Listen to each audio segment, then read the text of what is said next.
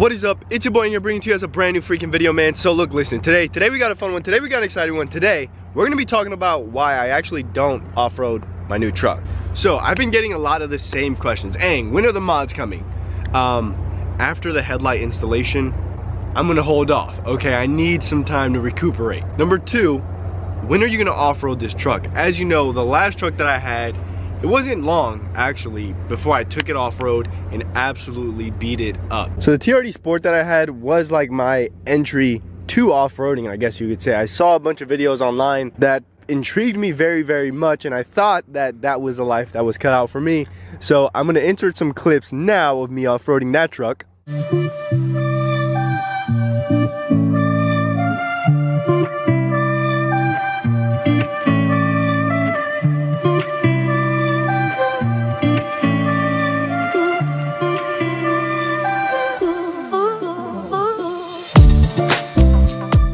Today's video, we're gonna be talking about a couple reasons why I don't plan on off-roading this one, but sometimes I get a bug where I'm just like, well, for 100 likes, I'll destroy my truck. Ooh. No, but in all seriousness, sometimes I do get a bug and I just really wanna do something. I'm hoping I don't get that anytime soon with this truck. I'm sure everyone has their reasons as far as, you know, why they do or why they don't off-road their trucks. Me personally, my number one reason is this thing is too expensive. $40,000 on a Toyota Tacoma. If you're a big baller, it doesn't seem like much, but I'm not a big baller. That's a lot of money to spend on a weekend warrior. Not only did I spend $40,000 on this truck, but also if you really want to get into some serious off-roading, you're only going to be spending more and more money because there's always going to be more mods that allow you to do more, but also things are going to break, causing more and more money. So it's just a very expensive hobby, which I'm not cut out for. Some people will spend like $45,000 on a truck and then add like $20,000 in mods and absolutely destroy it. And I mean, more power to you, but me, no, I just can't. You know, SR5, poor man's truck. You already know this. Number two is probably my biggest gripe about it, is all the hidden damage. Now, call me crazy, but I feel like the color has a big part to play with this. My quicksand, I had no problem scratching it up.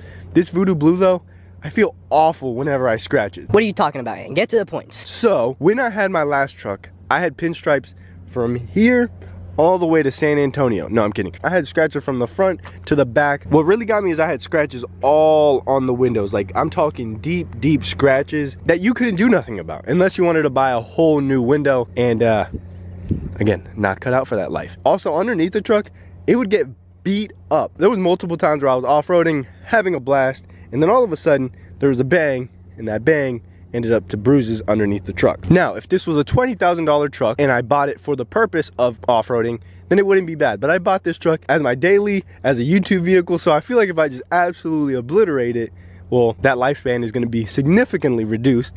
Number three, it's just not built for it.